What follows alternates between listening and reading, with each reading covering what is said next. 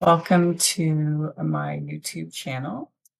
This is a series called Beyond Health Coaching, and today I'm going to be talking about protein. So, protein is made up of many amino acids. Amino acids are the building blocks of our body. So, it's really important to have protein every day to repair your body, to build muscle and connective tissue, and your organs, your cells, everything you can think of is made up of the building blocks of amino acids, which is protein. So, when we're talking about nutrition, it's really important that we take into consideration what we're fueling our body with, as well as what we might be burdening it with.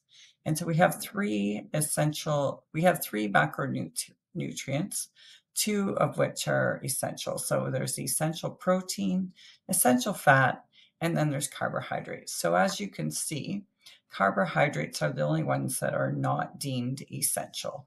Both protein and fat are essential to survive. So, carbohydrates are an often debated topic, and I'm not going to get too much into carbohydrates in this video, but I will in a future one.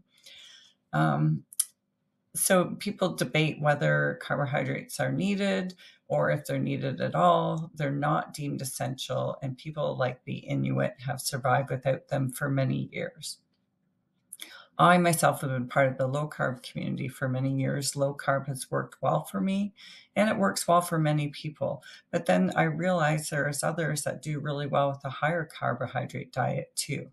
So carbohydrate intake really depends on a person's ability to process glucose in the body without developing chronic illness, obesity, and inflammation.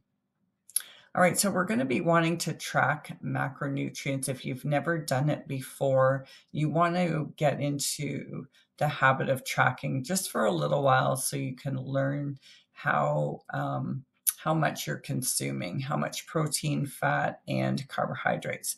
So you want to download some sort of app. I myself use MyFitnessPal, but there's lots of others like Carb Manager. Okay, so protein. The focus for today. So, how much does a person need for optimal health? So, my recommendation is to consume a minimum of 1 gram of protein per pound of ideal body weight per day. That is quite a bit more than what the RDA is. The RDA is the bare minimum to survive. Okay, so if you're looking at, say, a 130-pound woman and maybe their ideal body weight's 120 pounds, then they would be aiming for 120 grams of protein per day. If we're looking at a 250-pound man whose ideal body weight is maybe 180 pounds, then they would be looking at eating 180 grams per day. Okay, and if you don't know what your ideal body weight is, you can do a Google search for a height and weight chart and look up what your ideal body weight should be. And that can give yourself some leeway. It really depends on your bone structure as well. Okay, so protein spacing. So we want to space out our protein throughout the day. We ideally don't want to eat all of that protein in one meal. I know for myself it might be difficult, like challenging to get in 120 grams in one meal. So I want to break that up into 2 or 3 meals throughout the day. But recognizing that you also need to eat a bolus of protein, so at least 20 grams of pure protein to trigger protein synthesis, which means your body's building muscle, bone, ligaments, tendons, etc. So I would recommend maybe 45 grams for your first meal of the day. This is based on protein research done by Dr. Donald Layman.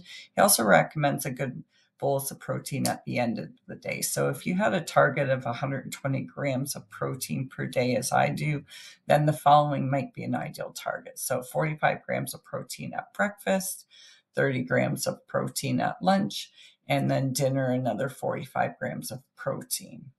Okay, and you might be wondering what that looks like, and that is why I recommend downloading something like MyFitnessPal. All right, so here are some protein ideas. So you can see here that 4 eggs would give you 24 grams of protein. Eggs are a great source of macronutrients, but keep in mind that egg yolks is mostly fat, so you're not getting pure protein. So sometimes what I'll do is add egg whites to an egg, just so that I don't have to eat the quantity of food that I need to get that protein in. So 100 grams of Greek yogurt only gives you 10 grams of protein. So you can see you have to eat quite a bit of yogurt to get your 20 grams in. A full can of tuna gives you 41 grams of protein. So a can of tuna could be a good option. I try not to consume too much tuna just because of contaminants. But once a week would be a good option. I think that's an easy lunch to take to work. 1 scoop of whey protein powder gives you 25 grams of protein. So if you want to do a protein shake, that's a good option for getting in that extra protein if you're struggling to get it in. As you can see here, a cup of egg whites gives you 26 grams of protein. 40 ounces of turkey kielbasa gives you 15 grams of protein. 100 grams of haddock is 20 grams of protein. 1 can of sardines gives you 17 grams of protein. Now, these are all approximations, okay? So I've just done Google searches just to give you an approximate idea of how much you need to be eating. Chicken breast is a great source of protein. 100 grams gives you 31 grams of protein. Strip loin steak would give you 21 grams. And pork tenderloin would give you 20 grams of protein. So then we've got some vegetarian options. So 1 scoop of pea protein will give you 24 grams of protein.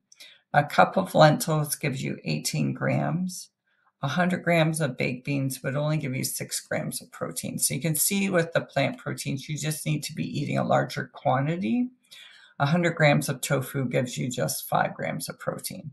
So a good hack if you're a vegetarian or vegan would be to buy some branched chain amino acids, or especially leucine. Leucine specifically is the amino acid that triggers protein synthesis. So you could eat your vegan protein. So say you were having tofu and you weren't quite reaching that 20 grams of protein, then you could take some BCAAs along with that. Just mix it into a drink. All right, so that's it for protein for today.